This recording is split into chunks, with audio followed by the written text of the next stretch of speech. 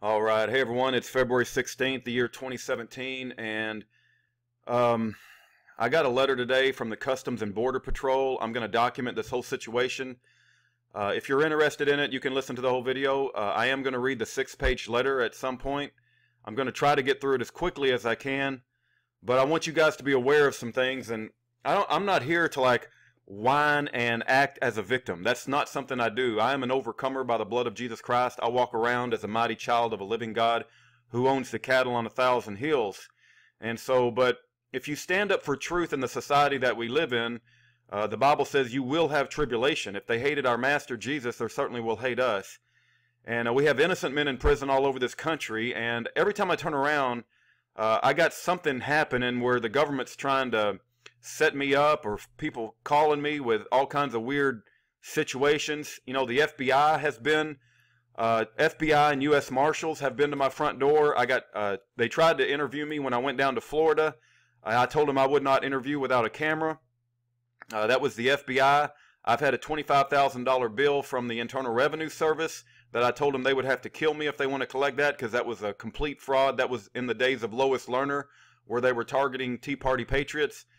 What's the ICE, Immigration's Customs Enforcement, sent a letter to my work and said that I was part of a random citizenship audit, and if I didn't show my birth certificate, that I would have to be fired from my job. Of course, the Secret Service came out to my house. That got over 200,000 views. And so the list just keeps going on and on and on, right? They threw my friend, Bryce Matthew Quellar, back in jail. He's back in jail right now. And Bryce Matthew Quellar said that the cops within Las Vegas, as part of his parole board, were bad-mouthing Aaron and I, saying we were trying to, screw with everybody's mind. So I'm sure there are people that hold positions within our government that hate me very much. And I don't really care. It doesn't bother me one bit. Like I said, I serve a mighty living God who I'm going to put my complete and full trust in. But I opened the letter today. I want to share with you guys a story and share what's happened. It really made me mad. Every time I turn around, I can't get away from this government overreach and government intrusion into our life. But here's the backdrop of the story, right? You guys know that I'm a geocentrist. We even had Robert Sungenis, who produced the movie, I said, Are You Significant? The Principle, right? ThePrincipleMovie.com.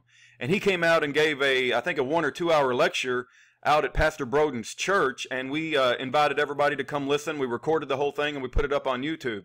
So Robert Sungenis, I consider a friend. I consider him, even though he's Catholic, right? I don't just consider somebody an enemy because they don't believe like I do. I have very passionate beliefs when it comes to the King James Bible being the perfect Word of God. I'm not a fan of Catholicism, but, there's some Catholics that might make their way into heaven if they put Jesus first, right? If they accept Jesus as their Savior for their sins. So that's between Robert Sungenis and God, right? But he is Catholic, but he also tells a lot of truth. I would say that he is the world's foremost scientific person on the subject of geocentrism. Well, anyway, you guys know I'm a geocentrist. Well, I have some friends who are very passionate about flat Earth. They're not only geocentrist, which is basically the statement or the belief that the Earth is stationary, does not revolve every 24 hours, it doesn't go around the sun. But, that's geocentrism, right? Which I am a strong advocate for. I am completely convinced. I think it's 1 Chronicles 16:30. The world is established that it cannot be moved. Psalms 93:1, Psalms 96:10, Joshua 10:13 makes it very clear that the earth is stationary, right? So I am all for a stationary earth. When it comes to flat earth, I haven't really made my mind up. I would say I'm not a flat earther at this point in time, but I'm open, right? I'm open to, I'm open to understanding what the Bible has to say about that. And one of the things that the Bible says hundreds of times, and you guys might have picked up on this on my scripture that I've been uploading, is there's hundreds of verses that talk about the sun rising and the sun setting, and the moon rising and the moon setting. And so in a flat earth, you don't have that. You just have the sun circling a flat earth. And it never rises or sets. It just moves away and moves towards you, right? So again, I'm not completely ruling out flat earth, but I don't consider myself a flat earther. But I'm not completely shut the door on it yet. Well, anyway, Okay, so I got some friends that are very passionate flat earthers. That's fine, right? We still get along. We sit down and have dinner. We don't knock each other's teeth out. People can disagree and still be friends, right? No problem. Well, anyway, here's one of the videos that I watched. It's called Stephen Hawking Fakes Experiments in Attempts to Prove the Globe. It's got 66,497 views. Basically, they take a laser. This guy named Jeranism, he takes a laser and shoots it over 4 to 6 miles, I forget the exact number, of lake, right? It's got to be water, right? It's got to be water because, water will settle itself to a particular level. And so the goal is, if you go across 4 to 6 miles of water, does the laser beam rise, or does it stay exactly? Let's say that you initiated the laser beam at 3 foot above the water and you go 6 miles out. Does the laser beam hit the other side of the shore at 3 foot above the water, or does it rise 15 feet? Matter of fact, here is an Earth curvature calculator. I'll zoom in so you can guys see. There's what's called the eye height, which I'll put at 3 feet, and then we'll say a target distance of, say, 6 miles and calculate. You guys see that? So according to this, if you start out at 3 feet and you go 6 miles, the target hidden height, which is H1, right? H1 would be this right here, down here, should be 10 feet. It shouldn't stay at 3 feet, right? If the Earth is curved. If you go 8 miles and hit calculate, so if you can shoot a laser beam 8 miles, that laser beam should go up 23 feet, right? You guys got this right here, 23 feet, right? And so it's a fairly easy test. And that's what was done in this video. Now, the Discovery Channel, led by Stephen Hawking, and I'm kind of leaning towards he might be dead, and they're probably using Stephen Hawking as some sort of puppet to propagate their lying agenda. But the Discovery Channel said they did the test, and they say the laser beam did rise, right? Jeranism does a very good job at debunking the entire Discovery episode. Well, the bottom line is, folks, I don't trust anybody. Jeremiah 17:5 is my life verse. Cursed be the man that trusteth in man. I want to run the test myself. I happen to know of a few lakes in Texas, and I want to get a laser beam, and I was going to run the test myself because I got some friends that are passionate about the issue on one side. I got some friends that are passionate about the issue on the other side. So I thought, well, I'll just run the dang test myself. I don't have to trust Stephen Hawking, and I don't have to trust Jeranism. Now, I've never heard Jeranism talk about the blood of Jesus Christ or being a Christian, so just because Jeranism said something don't mean I believe it. I don't know that he's a Christian, and it's not clear to me from reading the Bible that the earth is flat. It does talk about the 4 corners, but at the same time, you can say you searched all the corners of the woods. It doesn't mean the woods has corners. It just means that you searched thoroughly the woods. And like I said, there's plenty of verses that talk about the sun rising and the sun setting, which in a flat earth, the sun does not rise and the sun does not set. So you say, Rudy, where are you going with this? We'll get to the point. Okay, the point is that video is run by 2 different folks. One is the Discovery Channel and one is the Jeranism team. They claim they shot a laser over a lake and they come to 2 different results. So I wanted to do the test myself, right? I'm going to get a laser. I'm going to do the test myself. So I went to biglasers.com. Okay, hold on just 1 second. Give me just a second.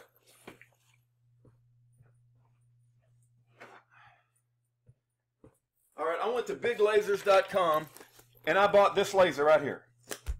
It comes in this box. You guys see that? And I got it. This is it. The only problem is I burned it up. I didn't realize it said duty. When I bought this thing, it said duty cycle. It said duty cycle continuous. It said you can run this thing as long as you want. You don't have to worry about burning out the laser. Okay, so I did that, and the very first day I got it, first of all, mine didn't come with a key, this Chinese crap, right? But it burnt the laser out. And so I called the Big Lasers back, and I said, hey, the laser stopped working after the first, 5 minutes. He said, you can't leave it on for more than 90 seconds. I said, that's not what your technical specs say. You guys see this down here? It says duty cycle 90 seconds. Now, when I bought the laser, it said continuous. The reason it says 90 seconds right now is because I called and complained, and they said they would change their website. When I bought the laser, it said continuous, and this is a GX5 laser. I want you guys to notice the price too, right? The price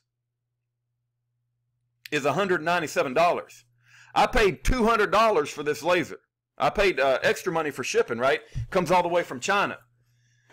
Okay, and you also keep in mind this thing says it goes 28,000 meters, right? If you go calculate 28,000 meters into miles, that's plenty. It's definitely over 8 miles. It's, you know, so the laser range, the only thing you got to worry about, it's called collumination. It starts out at the size of a pencil eraser, and as the laser goes mile after mile, it can't get so big that you can't see it. It's got to stay at a dot, right? It's got to stay at a dot so that you can see the laser on the other side of the lake 8 miles away. Okay, so that's my plan. I bought the laser. I burned up the first one. I called the company back in China, and they said, we'll send you another one. Okay, well, this is my tracking right here. You guys see this? Look at this. It says uncontrollable clearance delay. I was like, what's going on? It's been in freaking delay for like over a week now. Okay, so I got this letter. I'm going to read it. It appears that Customs, not only have I been attacked by the IRS, not only have I been attacked by the U.S. Marshals, not only have I been attacked by the FBI, not only have I been attacked by Immigration's Customs Enforcement, right? Now I've been attacked by Customs and Border Patrol, right? Let's read the letter that they sent me regarding my replacement laser so I can run this stupid test and figure out if the earth is flat or not. Okay, U.S. Customs and Border Patrol, notice of seizure and information to claimants, non-CAFRA form. It's to Rudy Davis. I blocked out my home address. They have my case number. Dear Sir and Madam, this is to notify you and the U.S. Customs and Border Patrol, U.S. Food and Drug Administration seized the property described below at the point of Cincinnati, Ohio on February the 8th, 2017, one laser pointer. So they seized my laser pointer. You guys see that? And it says the appraised domestic value of the shipment was determined to be $49.32. That's a big joke. I paid $197. And it's a 500-watt laser, and it's supposed to go several miles. Okay? So now I got the U.S. government stealing my crap. It's just insane. I hate the United States government. Let me say that again so you can use this in a small clip later when you guys want to make little clips and make fun of me. I hate the United States government. I absolutely hate them. Throughout my entire life, they've never done anything positive.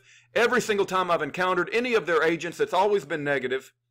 I haven't been to the doctor in 30 years because it's not that I haven't been to hospitals, and I've been through the death of many a friend and many a family member, and I have seen the death rattle of my friends and family. I've been there when they've died, and I've seen the death rattle. And I've seen what hospitals do with chemotherapy, radiation, and mastectomies, and I've seen what government-subsidized hospitals do. I've seen what government agents do, and I hate it. I hate it what you guys are doing to our society, and you've killed my family members. You've murdered them with government-subsidized hospital. You murdered my dad when I took him to the hospital for just a small case of constipation and back trouble. But I'm getting off topic. I was going to talk about lasers, but now they've stolen my $200 laser and they claim it's only worth $49. The property was seized and is subject to forfeiture under the provisions of Title 19 United States Code Section 1595A C, as it was determined to be in violation of Title 7 United States Code Section 1360, Title 21 United States Code Section 381, and Title 19 Code of Federal Regulations Part 12, 110E. Isn't that freaking wonderful? They can quote all that title and section and United States Federal Code to me, but they can't get over a forged birth certificate from a foreigner fatwa faggot president. They can't even get through a simple situation that we got a foreigner faggot fatwa president who put out a forged birth certificate, but they can throw at me all of this United States Federal Code as they steal my property. The laser is also in violation of FDA Section 536A for failure to report, and this also goes exactly along with them going after Pastor Wally Drake. Right, they're going after Pastor Wally Drake, and they shut down his homeless ministry. They're making him out to be breaking international code violations. Now they're doing the same thing to me. The Title 21 Code of Federal Regulations 1010.3A1 and 1010.3A2, labeling information in Title 21 Code of Federal. Why didn't they catch us on the first laser they sent? I guarantee you there's some people in government that got my name on the list, but you guys that got my name on the list, your name's on the list. And I'm going to say that again. You guys think I'm a little over the top? God has your name on the list. God sees everything that you do and every wicked action. And you guys in the counterterrorism unit in Virginia, you think you're protecting America from domestic terrorists? You guys are wicked and evil, and there's a special place in hell for every one of you. A special place in hell for every one of you for what you're doing. All the trouble you're causing. The laser product is considered a significant public health hazard because of the risk they pose in causing eye damage and burns. Lasers are prohibited in the United States. Oh, really? You know, this big lasers, they sell lasers to the United States all the time. I talked to customer service. It wasn't unusual for me to be buying a laser from the United States. I happen to think that you probably targeted my name. You got my name on a list, and is Donald Trump going to fix all this? Is Donald Trump going to free the Bundys? Is Donald Trump going to, hold the murderers of Lavoy Finicum responsible? Is Donald Trump going to stop abortion? Is Donald Trump going to, put Hillary Clinton in jail? Is Donald Trump going to hold Obama responsible for putting out a forged birth certificate? Donald Trump got in front of a bunch of veterans and said Obama was born in America. Do you think anything's changed? The facts available to the Customs and Border Patrol indicate that you might have an interest in the seized property. You think I spent $200 on it? The purpose of this letter is to advise you of the options available to you concerning this seizure. An important document and election of proceedings form is enclosed within this letter. You must choose one of the options outlined below. Indicate your choice on the election of proceedings form and return it and any other necessary documents to CBP within the allotted time frame. You should choose to abandon the property. You must still complete the election of proceeding form and return it to CBP. So they're sending me a form telling me that I have to return it even if I abandon the property. Your options are as follows. You know, they'll let a judge with a pedophile prosecutor use testimony from a known pedophile, but they're going to come after me because I bought a laser from China. This is the most insane government we've ever had. It really is difficult for me to maintain my temper. But let me say that I pray death and destruction on every wicked, evil bastard in government. That's part of this whole big system. My first option is to petition. I'm not going to read all that crap. My second option is to offer and compromise. Well, I don't compromise. I don't even like the name of that one. 3 is to abandon. Number 4 is court action. Yeah, like I'm going to sue you and spend $5,000 on a $200 laser. Take no action. Oh, that's an option, isn't it? Release of payment. You guys just stole my crap. I was going through the TSA one time, and I had a drill on me. It did not have any drill bits, but I had to make it into the plane. It was in my carry-on, and they made me dump the drill in the trash can because otherwise I'd be late for my flight and I wouldn't make it back to Dallas. So they stole my drill. Now they're stealing my laser. Every time I turn around, let's get the name of this person, Tessie Douglas.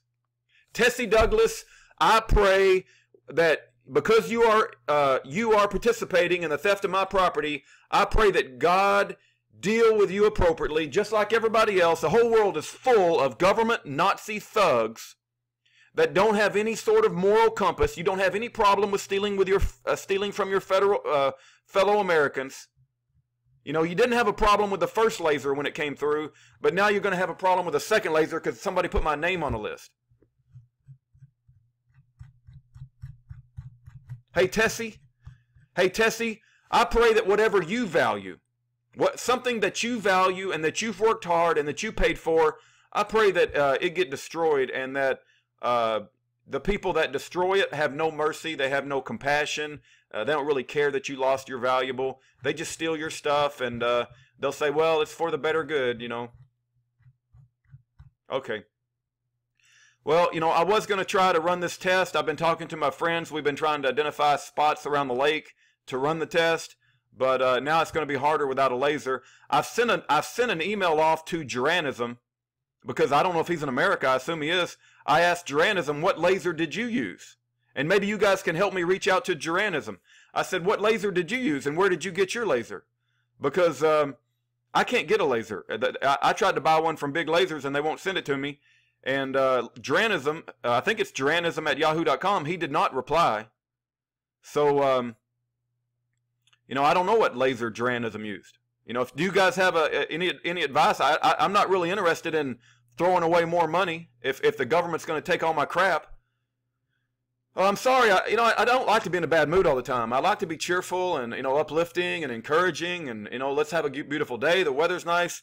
It's just when you see all this crap all the time, man, it's like, it just puts you in a bad mood, But I'm not going to go around as a victim. I'm not a victim. You guys are the bad guys. I'm just going to keep exposing you. I'm going to keep talking about you.